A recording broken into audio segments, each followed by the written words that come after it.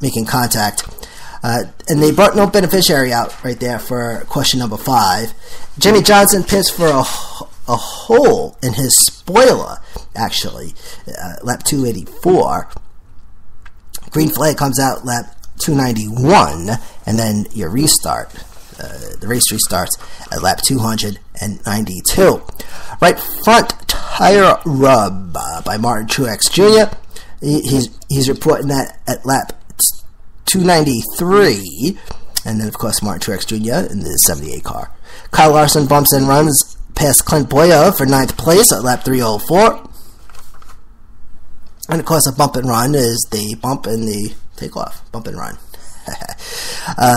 Question number 6 comes out lap 311. Another crash. 4 cars this time. Jimmie Johnson again spins, goes into number 26, Jeb Burton, and then Kevin Harvick, he goes into David Ragan in the 18 car. This incident occurred in turn 1. Harvick goes behind the wall for repairs. The 18 car goes into the 26 car as well. So let you know about that. Yes. Now, of course, David Ragan filling in for Kyle Busch. Now, Kurt Busch, he gets popped for uncontrolled tire, and he winds up falling to 16th place. And the race restarts at lap 325. Question number 7, lap 344. Debris in turn 1, Jimmie Johnson beneficiary. Restart lap 350. And then Kevin Harvick, Jeb Burton, they would both return to the race. Kevin Harvick returns at lap 358. Jeb Burton returns at lap 361. 8th question of the day comes out at lap 367 for a crash. The 42 car, which clipped the 40 car. The 40 car then goes into the 26 car. And then the 40 car goes into the wall. So Kyle Larson, the 42. Landon Castle, the 40 car, he got most of the damage. And then Jeb Burton also goes into the wall as well. He winds up going in for repairs. Okay. And then the restart. Actually Landon Castle, he actually had to go to the care center, and he was released. Now the beneficiary from question number 8 was Danica Patrick, and Landon Castle, he actually dropped out of the race. He was actually the first driver to drop out of the race, so he made it pretty far. Of course, you get a little nervous when they get sent to the care center, because racing is pretty dangerous. Exciting, but you always get a little nervous when someone gets sent to the caretaker. You get even more nervous when the ambulance comes out. Okay, but still. So, and then the race restarts at lap 381, okay? Then you got question number 9. Now, question number 9 would come out at lap 473. Another crash, this one involving the 15, the 98, and the 1 car. Jay McMurray, number 1 car, he blows a tire, goes into the wall. And then Josh Weiss, the 98 car, he goes into McMurray, the number 1 car. But then the 15 car, Clint Bowyer, he gets into both of them. Okay. Danica Patrick spins. Okay. Eric Jones spins. Remember, he's in the 11 car. And then Stenhouse Jr., he gets a piece of the action as well. So you had a little a ballet, if you will. Clint Bowyer's crew penalized for uncontrolled tires. Lap 479. David Ragan gets popped going too fast on pit road, lap 482. And then the green flag comes out, lap 480. And then the restart, lap 481. Question number 10, lap 44 for another crash. This one between Allmendinger, Stewart, and Casey Kane, and some others. Tony Stewart gets into Casey Kane, okay, the 14 and the 5 car. Then Allmendinger, Truex Jr., and Casey Mears, they get collected, 47, 78, and 13 car, respectively. So that was another one. Now, Truex Jr., he gets popped going too fast on pit road, lap 489. And Allmendinger posted and brought to pit road, for dropping oil. Posted means, your car has to go in because NASCAR sees there's something wrong with your car, so you got to bring that car in. So they pick you out, say, hey, dropping oil, water. So, yeah, he had to go in for that. AJ Allmendinger in the 47 car. And then the green flag comes out lap 491, restart lap 492. Question number 11 will come out lap 493. And it's always funny because you always get towards the end of the races. That's when you get all your crashes for the most part. Okay, maybe you get one or two during the meat and potatoes of the race, but then when you get to towards the end, then it's like bang, bang, bang. And of course, they're on the short track last weekend, and next weekend too. So coming weekend, they're at short track again as they head to Richmond, and we'll get to that in a moment. So question number 11, this one was for Carl Edwards, the 19 car. He loses it as Jeff Gordon passes. He almost got collected, right? But Kurt Busch, he's the one that got collected. So his 19 car and the 41 car, others involved too. LJ was involved, Paul Menard. So that was lap 493. David Reagan, too fast on pit road, lap 499. Paul Menard, too fast on pit road, lap 500. Pace car brings the cars to pit road again. So you had actually, how many red flags were there? This is 3 red flags right now. Another red flag comes out for rain. This one, 10:16 Eastern time. The pace cars come out, and then the tower calls the pace car to bring the cars into the pit road again.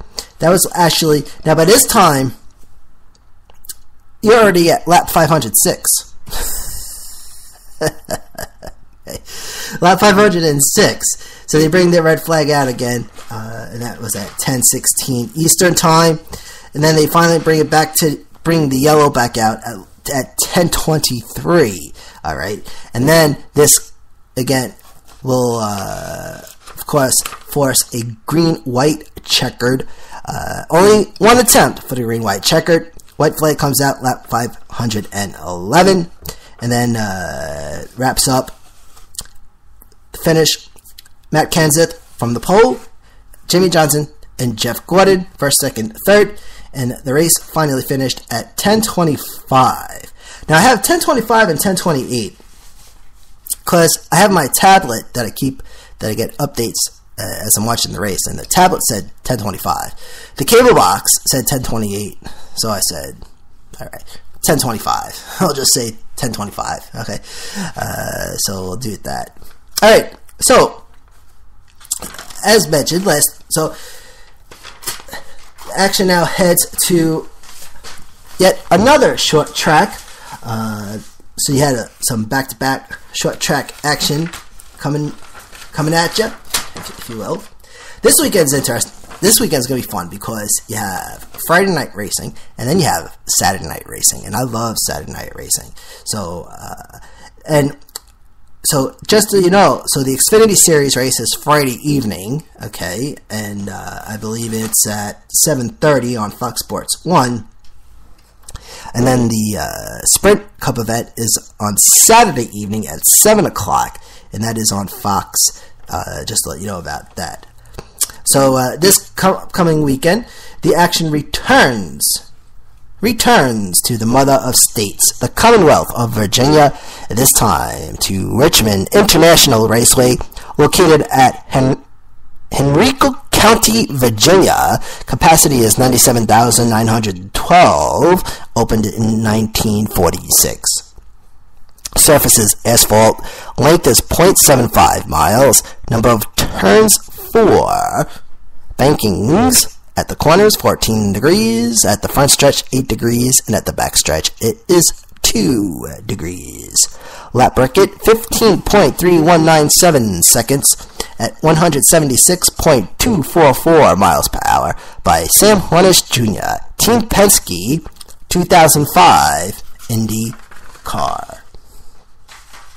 And now, ladies and gentlemen, the moment you've been waiting for. The Racing Podcast presents this weekend's racing schedule.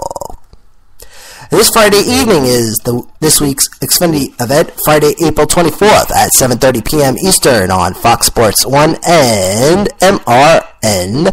It is the Toyota Care 250 with 250 laps scheduled. Then on Saturday evening, it's this week's Sprint Cup event. Saturday, April the 25th at 7 o'clock p.m. Eastern Time on Fox and MRN. It's the Toyota Owners 400 with 400 laps scheduled, and both events from Richmond. Alright, so ladies and gentlemen, we'll take a little quick break and we'll come back. It's the driver standing segment. The Racing Podcast continues.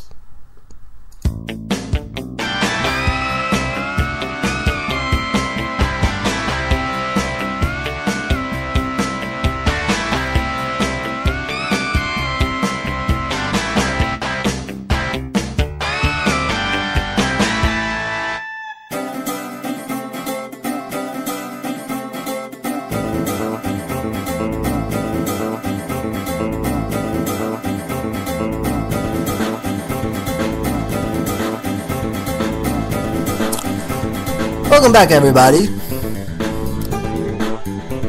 This is the Racing Podcast, and we are back.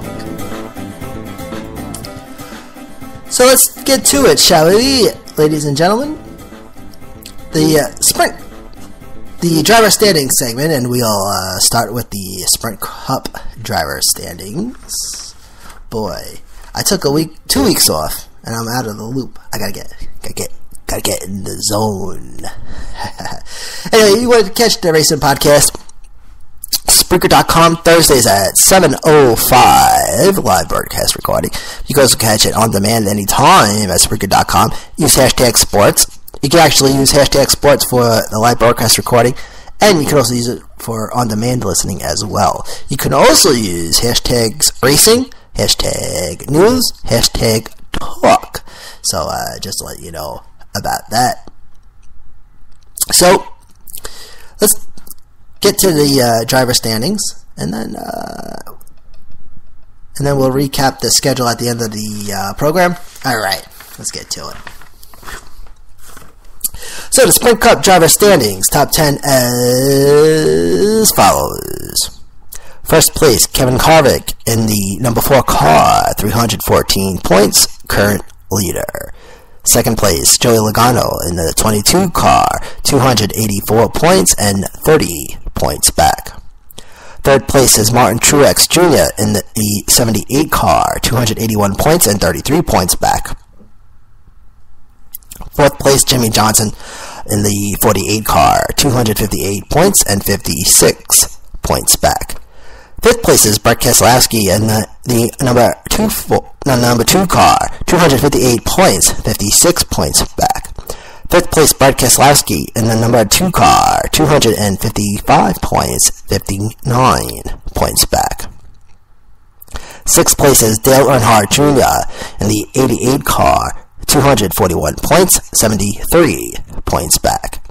Seventh place, Casey Kane in the number 5 car, 237 points and 77 points back. Eighth place, Matt Kenseth in the number 20 car, 236 points and 78 points back. Ninth place, Jeff Gordon in the 24 car, 227 points and 87 points back. And in 10th place, Eric Almirola in the 43 car, 226 points and 88 points back. From 11th through 15th place in order, Denny Hamlin, Jamie McMurray, Danica Patrick, Paul Menard, and Carl Edwards. 16th through 20th place in order, Ryan Newman, Clint Boyard, David Reagan, Casey Mears, and Greg Biffle. And 21st through 25th place in order, Austin Dillon, Kurt Busch, Kyle Larson, Rick Stenhouse Jr., and AJ Allmendinger. Alright, now, ladies and gentlemen, it's time for the Xfinity Series driver standings, top 10 as follows. First place, Chris Bosha in the number 60 car, 258 points, current leader. Second place, Ty Dillon in the number 3 car, 258 points, also current leader. So you got 2 guys right there tied for the leader position. Third place is Chase Elliott in the number 9 car, 246 points and 12 points back.